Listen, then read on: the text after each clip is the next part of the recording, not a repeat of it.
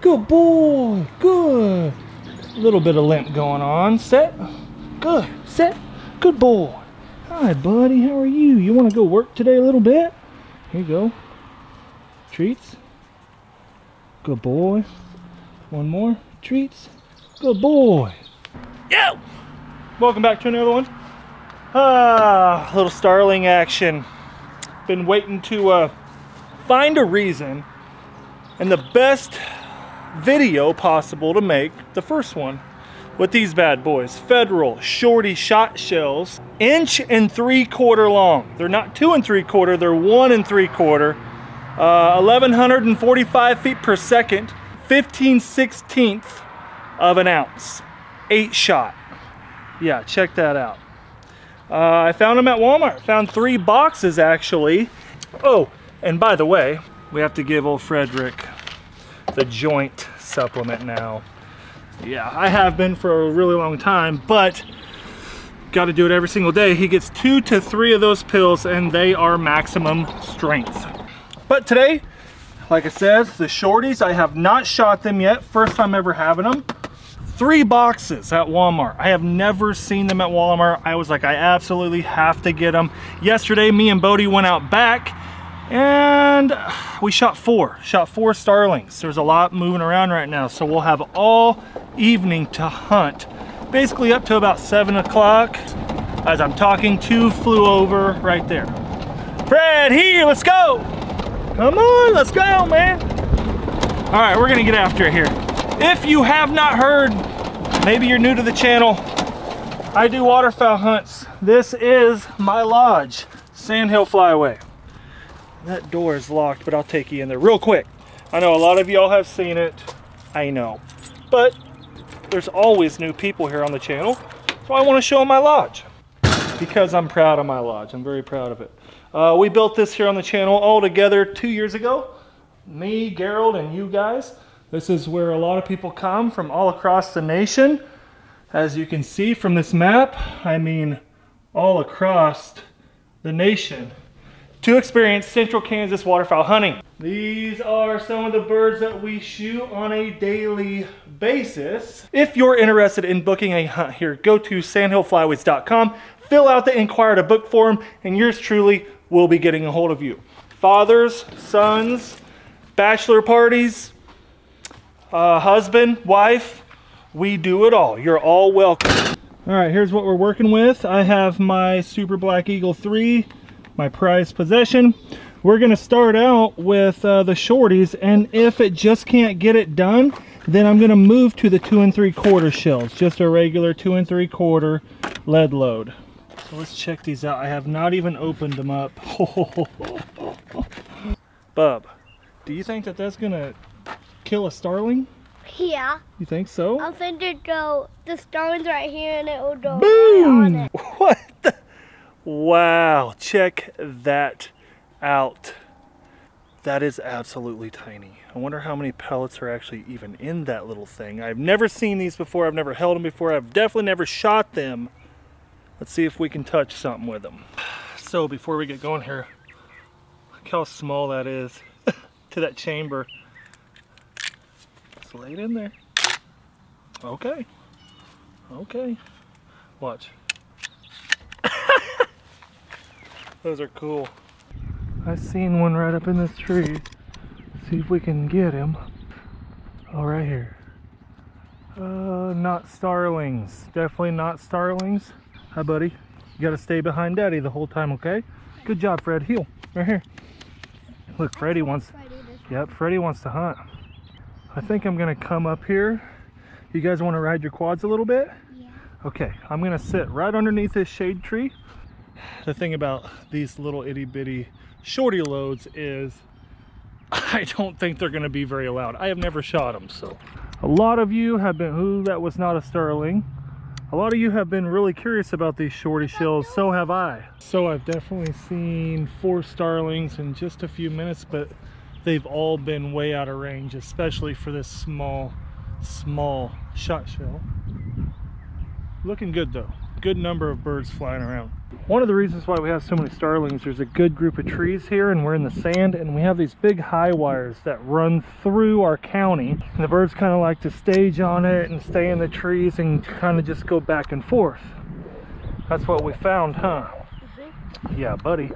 There goes a starling right there, buddy. We missed him. Okay, they're flying on this side a lot more. First dilemma I see is when the first one goes bang, it's probably not going to have enough oomph to reload. Guarantee it. If it proves me otherwise, I'm going to be very, very surprised. You know all about birds. Because I've been shooting them a while. You got to know what you're shooting at before you pull the trigger, right? That's right. If I do starling hunting, and if I see a starling, I'm not going to shoot it. Yep, it's got to be a starling.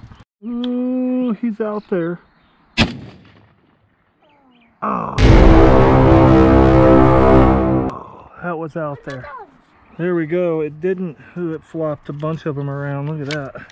We got two down in there. There's empty. And we got one in there. So there we go. Well, at least it went boom. Here's some more starlings, guys. Ooh, man, that's a long shot. Oh, same thing. There we go. They're cool to shoot. They're not very loud, are they, guys? Yeah. They're pretty quiet. Like I said, I wanted to start the video out using them. And if they don't have enough oomph, we're gonna switch, because those two birds with a regular 2 3/4, stoned. Absolutely all day, every time, stoned. That was only about, I don't know, about 40 yards. Well, those last two shots. Oh, what's this? That is starlings. So I at least want to get one down. That way I can say I did it, and I can save all the rest of them for a pigeon hunt. I really want to use them on a pigeon hunt. I know, there could be a lot of you at home that are like, oh my goodness, I can't believe that he carries a loaded gun around his children. I'm teaching them how to hunt. I'm teaching them where to stay behind me, so I'm always shooting away from them and they're at a safe distance. I'm teaching them gun safety, how to handle your gun. I do it all the time. It's what we do here. So if your views are a little different, I'm sorry, but these are ours and we're sticking to them. That was one right there. He was cruising right to us. Wow. Darn it. Are you a starling? You are not. There's a starling. Oh, they're way out there. They're way out there. I think maybe we should go back here, buddy, because they're crossing back here a bunch. Yeah, let's go back there. Uh-oh. We're back out here. We took a small break, about an hour break, and now it's about 7:10. Sorry, 8:20. We got about 30 minutes till sunset, and so lots of starlings flying over right now. Let's see if we can get one. Woo-hoo-hoo-hoo! First one of the day. Boom! Yes! It did not cycle. We got two in the chamber. Ah, finally. Finally made it happen. Oh, man, that was awesome. Alright, there we go. That was a pain in the butt. I don't know why it was stuck so bad. First one down. That was an awesome shot. It was coming right at me. Just got right in front of him. Didn't have to lead him much. But there he is. Check him out. Good adult starling. Look at him. Awesome colors. Really awesome colors right there. Heck yeah. There we go. Barely got the camera on in time. That's the thing about this. I have to turn the camera on when I see him coming, but good adult starling. That's what we're after. Invasive species. And like I said yesterday, with the actual 2 3/4 shell, I was able to shoot 4 in a matter of an hour, so it was pretty good. First one down. When that bird was coming at me, I knew that I didn't have to lead it. I've been waiting for that shot all day, when they're coming like head on towards you, you don't have to lead very much. And honestly, that small load, a 15/16 ounce load, reacted pretty normally, right on the button. Smash a thumbs up. Come on, guys. The off season always is a struggle for views and everything. Obviously, we're a waterfowl hunting channel. Help me get this video to 2,000 likes. I would greatly appreciate it. I got one. I finally got one with the small shell, buddy. Yeah, come look at the starling. Look, that's an adult starling. Look at him. Look at his colors on his back. Look. That's a good one. Yeah, look, isn't he pretty? He's an adult. Let's leave him lay right here. Let's not play with him, okay? He's a nice one. Yeah, he's a good looking one, isn't he? Give me nuts. That's my boy. So real quick, we're gonna keep this video going for a while. We're gonna shoot quite a few starlings. I'll probably keep it going for a few days. I really think that we can make a pile of them almost every evening because there's so many. Now, I came up with an idea, and bear with me here. I want to put huge bird feeders out back by the pond just in the off season, just to attract. So I looked up best starling attractants and feeders, and turns out it would be pretty easy, especially because, sorry, I'm watching the sky still, I don't want to miss a starling. During the summer, they prefer to eat really close to a fresh water source. And when you have a big water source like the pond, boy, they would get used to it in a hurry and they'd love it. And you could just go sit back there every now and then and smash. So I think I'm gonna do it. Make some big homemade, like commercial size feeders on tall poles, big flat platforms where we just put a ton of bird feed up there all the time. Now, when duck and goose season came, we would have to take them down, you know, I'd probably take them down, you know, the end of August or something, just to give a lot of time in between starling hunting out back and duck and geese, because you can't have feed back there and shoot ducks or geese. That is very, very illegal. So there's a way to do it right. I think we're gonna get one more here. There's a lot of activity. Nope. Those are not starlings, Bubba. When you're looking at them from underneath, they're going to look like that. Like basically, let's put them down on the ground. Just a little fighter jet. See how short their tails are? Chubby, pretty fast. They like to fly in, you know, groups of 2, 3 by themselves, whatever. But that is a great adult. Real chubby little birds, aren't they, buddy? The thing about starlings, they're invasive. They are destructive. They will push out birds. They will kill birds. They will eradicate other species of birds because they are so persistent, so dominant, so aggressive natured. They will take over a feeder. They will take over a home of another bird and shove them out. So that's why they're an invasive species. And there's no hunting season on them. It's open all year. You can shoot them whenever. Got him! Let's go get him! Oh, I hope I turned on the camera in time. Oh, hold on, Bodie, get behind me. Yeah! I got one more, didn't I? That was a shot with the small... Give me pound dog, dude. Oh, not a starling. What do I got? Do I have one more? I got one more in there. Man, that was a heck of a shot. We're gonna have to step that out, buddy, if we can find him. Look for him, he should be black. Look for that black, oh, right there, look. Right there, dude. Yeah. Look at that, number 2 with the small shells, another great adult. Look how pretty he is, buddy. He's pretty. You gonna carry him for me? Alrighty, you're gonna be bird boy. We got one more small shell in the gun. Man, that was a heck of a shot. He landed right here. I pegged him up there. I'm gonna walk this out real quick and look at the yardage on that, because man, that was a long shot. He landed right there, so I shot him in the air, probably right here. All right, I'm gonna get out my maps, my map app, and actually get the exact yardage right here. Alrighty, I'm doing a little line distance test here. See how far that was. I was standing right, there's my shell right there.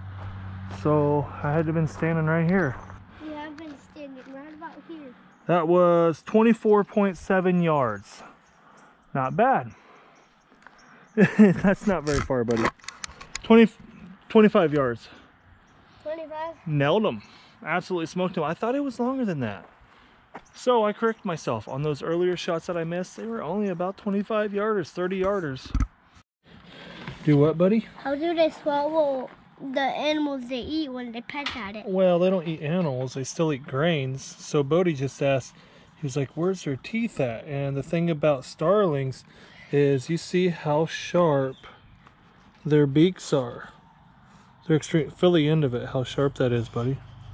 Put tip of your finger, put the tip of your finger on there. Careful. Isn't it sharp? Yeah. It is really, really, really sharp. And if you ever watch a starling fight another starling or any other bird, man, they'll poke an eye out really quickly with their beaks. They're very aggressive animals. And they populate really quickly like pigeons, even faster than pigeons, really. Oh, there's one. Dead. Haha, I'm gonna mark my spot. I'm gonna step that out, what type of yardage that is. Well, that didn't take long. That's good. That's good. I'll take that. Found him. There he is. Young starling. Check him out. No color on his back, just gray. Very young. Alright, there is my mark on the ground right there. Let's see. 35.5 yards. Not bad. Boy, look at all the rain we got last night again. Look at all that.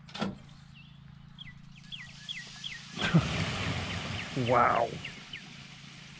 Well, I think I'm gonna hang her up for the day. I've done a lot of shooting, a lot of missing. We shot, what, 4 or 5 altogether in the last couple days, being out back here. We're not going to a farm. We're not going to a dairy farm. We're not going anywhere where the starlings are in abundance or anything. This is just in my backyard. I'd like to find a good spot to go to shoot starlings, but I'm trying. As far as the shorty shotgun shell, 1 3/4 inches long, not 2 3/4. There was one kid on Instagram, I posted that picture of it compared to the dead starling, and he was like, looks normal to me. And I'm like, dude, how in the world does that look normal at all? But I don't know if I said it at the beginning of the video. We are booking here at Sand Hill Flyaway, my guide service and lodge. Yep, this will be our 3rd season, and it's going really well, as you can tell up above. If you guys want to come check it out, all you got to do, go down in the description, hit the book with me, hunt with me, whatever it says down there, and that link will take you to sandhillflyaways.com. That is where you will fill out the inquire to book form. You'll put all of your info on there, and yours truly will be calling you. If you are interested in a duck or goose hunt of a lifetime, 3 days worth, in fact, Bert's Awesome Cooking, the whole gang here, P. Diddy, Gerald, everyone. Fill it out, and then I'll be calling you with prices and information and availability. Thank you to everyone for your interest. Subscribe if you have not. But that was fun. That was fun. The shorty shell. If you guys want me to do the pigeon hunt, believe me, I'm going to be out scouting a bunch. The wheat's getting ready to come off. And when it does, I can guarantee we will be pigeon hunting. And yes, I'm going to use that shell. I think it'd be fun. They're honestly way more lethal than I figured. But have a good one, guys. Until next time.